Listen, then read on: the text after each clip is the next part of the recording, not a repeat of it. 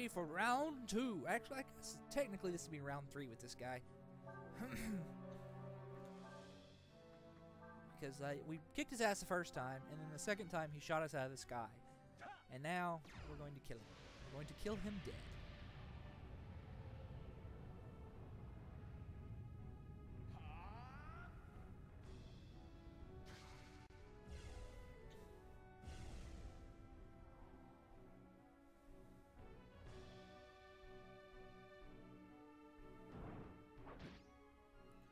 Oh, you did not.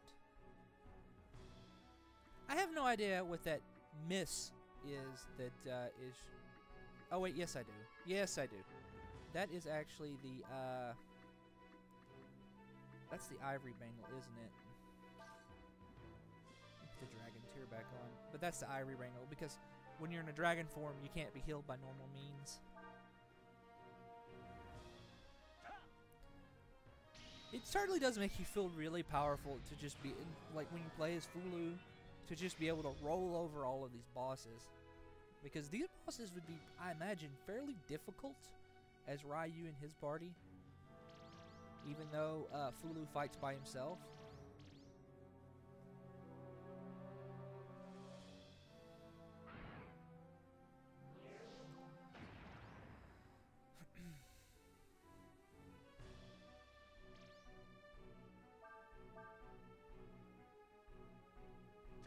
Like I said, do not worry about your AP. I mean, you should, at this point, have enough healing items to just cheese your way through the game as Tyrant.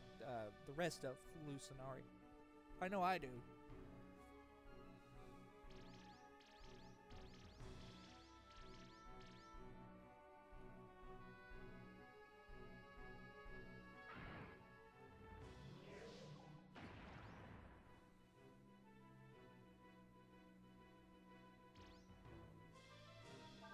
One more time.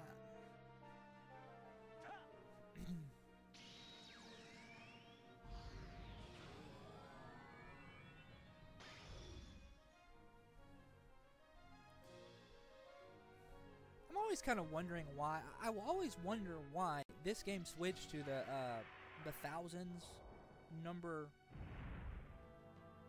like set instead of like the previous 3 Breathfire games had numbers in the hundreds. This game, of course, uses, you know, thousands up to a max of 9,999 versus 999. And I've never really saw the point in that versus, you know, abilities and stuff in the hundreds because, you know, it scales the same. You know, that ones place doesn't really matter. I mean, the ones in tens place doesn't really matter. At the end, especially at the end of a game, you know. He sure as hell tried, though, didn't he? And he gave it that college try too.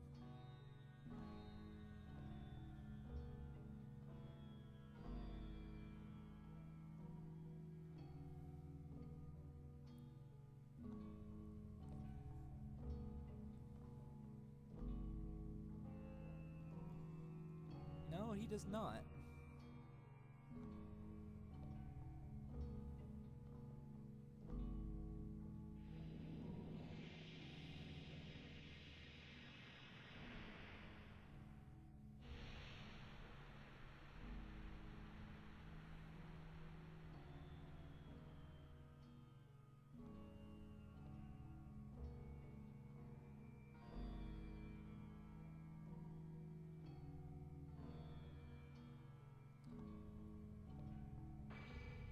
And that right there, I think, is a strikes at the core, I guess, message of this game, because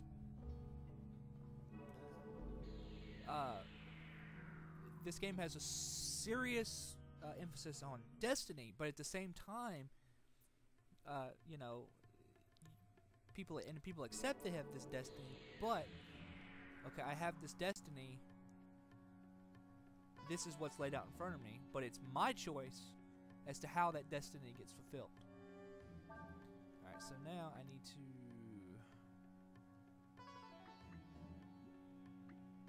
Do I have... I don't. Ah, shoot, I forgot. I should have put that on him. Well, I'll leave that chest right there.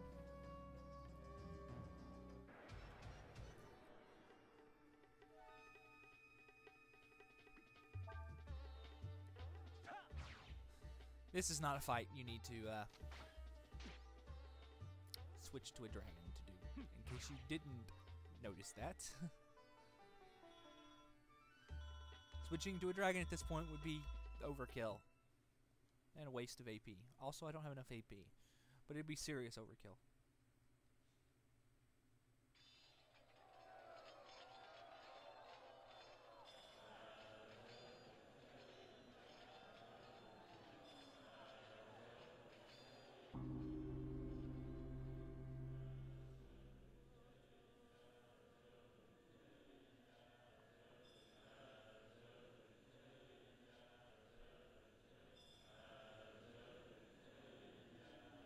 So, that man just looks inbred. I'm sorry.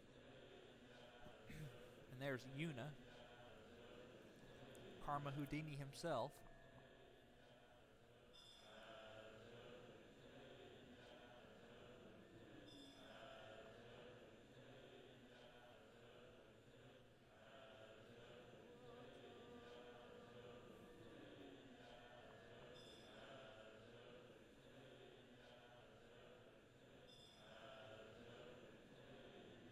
Would it matter?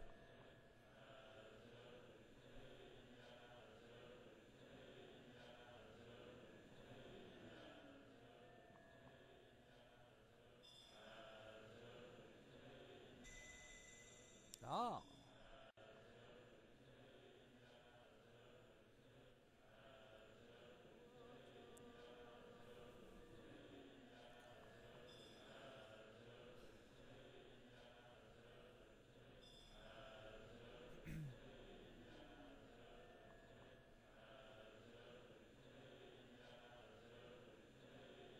I don't think Yuna's being very sincere there.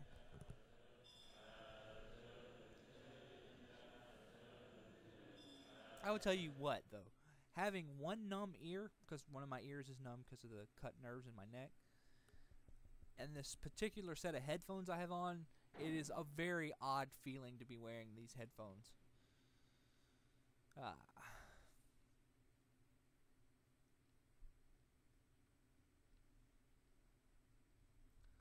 I love a Fulu's at this point. It's just like, cut the bullshit.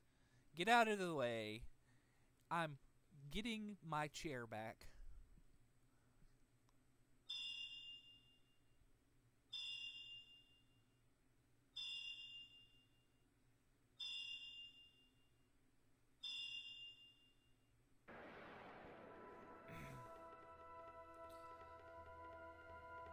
Now this is a fight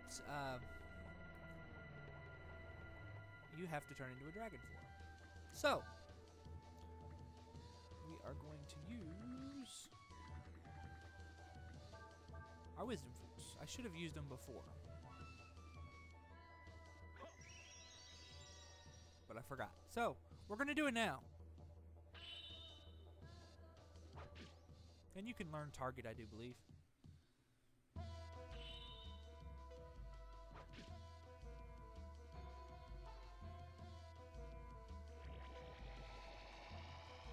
And you can learn concentrate as well. But we will learn those other places. I don't even...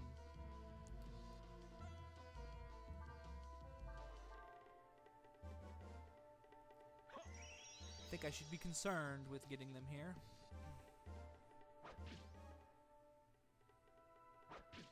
Stab me all you want, fool. This is gonna hurt, actually.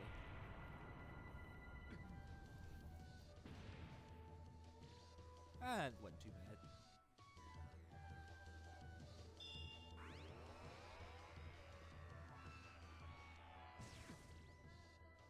That was kind of an odd choice. I don't think concentrate actually works with Magic Ball. Anyway, it doesn't matter. Tyrant! What you have to do is, I don't know if you have to specifically use Tyrant, but you have to switch into a dragon and hit them with a Dragon Breath ability to cancel their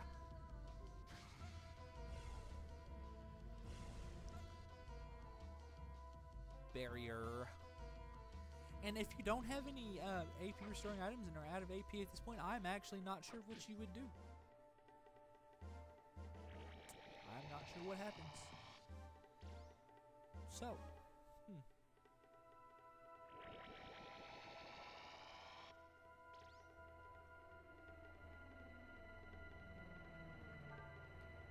let's hit them with our Dark Wave again.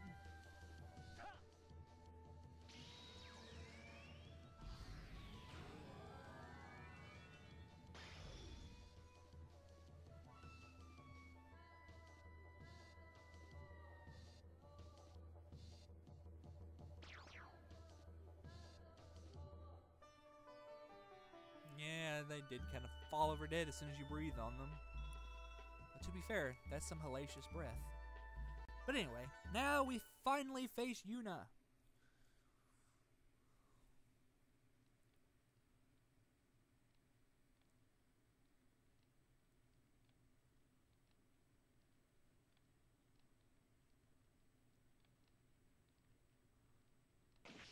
Or not.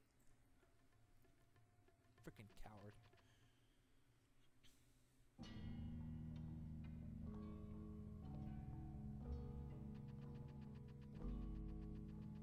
This is a scene that was also heavily edited. And in the original scene, Fulu does something incredibly badass. I actually recommend you go look on YouTube and find the unedited scene. The other scenes that are cut out are, well, really, I mean, yeah, you can go and look at them too, but this is the one you really want to go and see.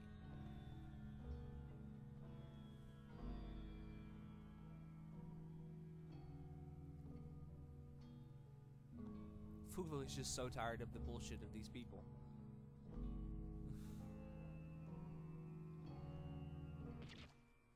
And he just quickly stabs him in the side. That would be a terrible place to be stabbed.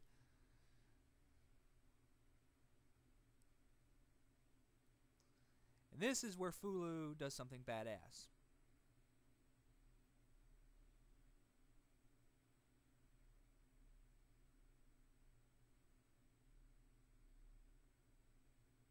He laughs, gets incredibly pissed off, pulls the sword out, slices Soniel's head off, and then the head bounces down the stairs. And that is what we missed. So you're actually watching this right after the video for where I actually got to this point in the game. Now, the dialogue is mostly the same. There's some obvious differences.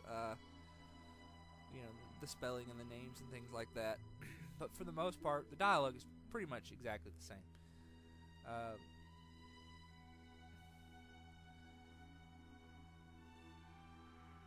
And it happens pretty much the same way. He comes up cowering to Fulu, and Fulu goes, "Go away. I'm tired of your bullshit."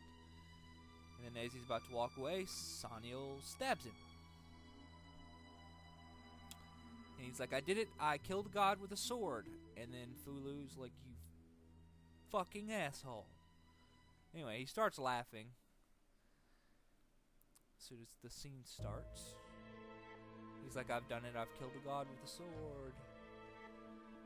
He says, "I've killed a god with a sword. The throne is mine." And then he says, Fulu there saying, "Stupid mortals." And he pulls the sword out and slices Soniel's head off. And this actually fills in kind of a plot hole that gets overlooked in the main game. You know, when they do it. How did Yuna get the Dragon Slayer later on? This actually kind of fills that plot hole in. I think Yuna says something about he kind of expected this to happen, and he's just going to take the Dragon Slayer back and go on about his business. And I do believe Fulu sits down and proceeds. Now he's just going to wait. All that's left is to wait for the appointed time between the two dragons. But anyway, that was the video, and so yeah, I hope you enjoyed.